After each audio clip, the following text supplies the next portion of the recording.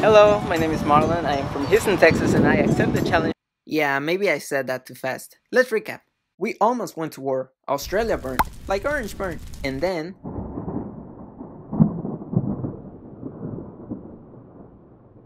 Let's be honest, it's been hard. I've actually been crying for half of the summer. But now it's not time to mourn. Not at all. We cannot rewind time, so let's work with what we still have. We're part of a greater community, UT at Austin.